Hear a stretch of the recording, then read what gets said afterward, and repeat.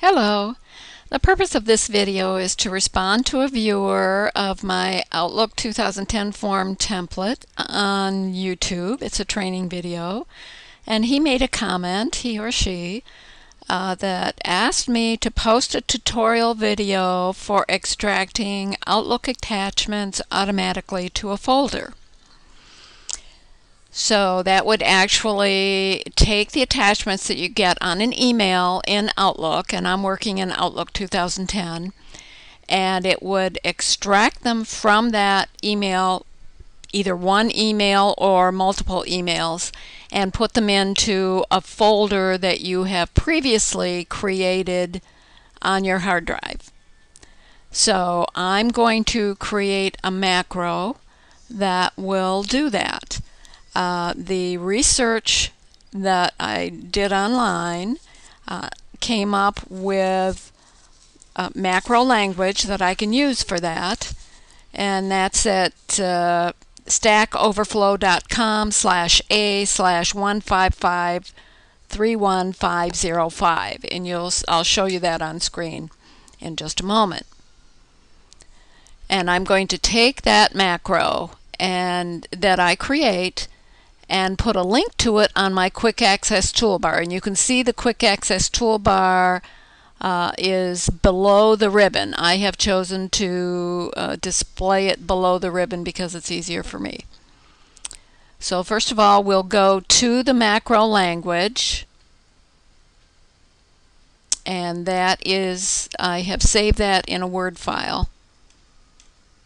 And at the top here you can see where I found the answer to our question. Thank you very much, and the credit goes to the person who displayed it on stackoverflow.com/a/155-31505.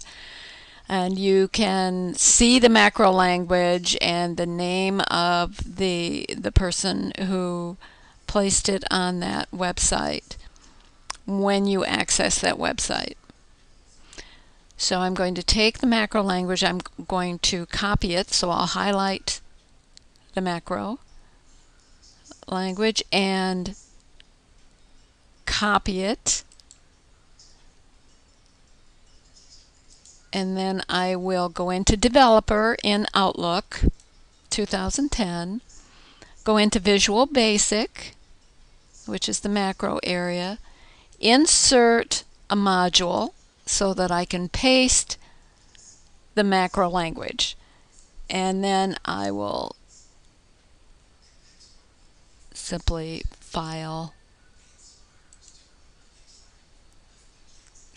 I will just paste it in there. And you can see that the macro Save Attachments has been placed in the macro area, and it's saved there. So I will get out of the macro area, go back into my email area, and go to the Quick Access Toolbar and place a link to that macro there. Now you can do that by right-clicking on the Quick Access Toolbar and go to Customize Quick Access Toolbar.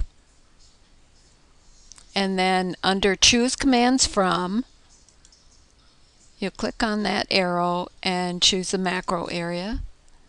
And you can see Save Attachments is included in that area. So I'm going to highlight that, click on Add, and that will add it to the right panel. Everything on the right side will show up on the Quick Access Toolbar. So now the icon for that macro is not what I really want. I want something that will stand out for me and that I can quickly select that macro. I'll know what macro it is because there's no text on the Quick Access Toolbar. So I'll highlight that macro, go down and click on the Modify button, and choose an icon from this area that will stand out to me. Let's choose a folder icon, and then I'll click OK. And you can see that that icon now changes to a folder icon. And that's done, so I'll click OK. and now it shows up on the Quick Access Toolbar. So to access that macro, all I have to do is click the button, the icon that I have chosen, on the Quick Access Toolbar, and that macro will run automatically. And what that will do is once you highlight an email or multiple emails, you click on that, it will run the macro, it will extract the attachments, any attachments in those emails, and place them in a folder that you have previously created on your hard drive. And I created a folder called Attachments on my hard drive. Now we're going to test this macro out to see if it works. I'm going to highlight an email with an attachment, and you can see that it has an attachment because there's a little paper clip beside it. But you can see in the email there's a photo attached and there's a message attached. Once I run the macro, that photo and that message attachment will be extracted. So it'll be gone from the email and it will be saved to the attachments folder. So I'll highlight that, click on the button that accesses the macro, and you can see that now the attachments have been removed from the email, and in the body of the email, I'll double click on that so it'll open, it said that the files were saved to, and it tells you exactly where they were saved. They were saved to My Documents, to the Attachments folder. So just to prove that they're there, we'll go to My Documents, to the Attachments folder, and see if photo and that untitled message is included there. So here is the Attachments folder.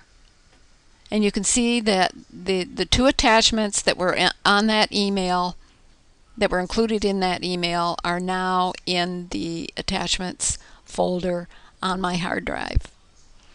It's as simple as that. You create a macro, you run that macro once you have highlighted the emails, and it will save any attachments to the folder that you have previously created on your hard drive.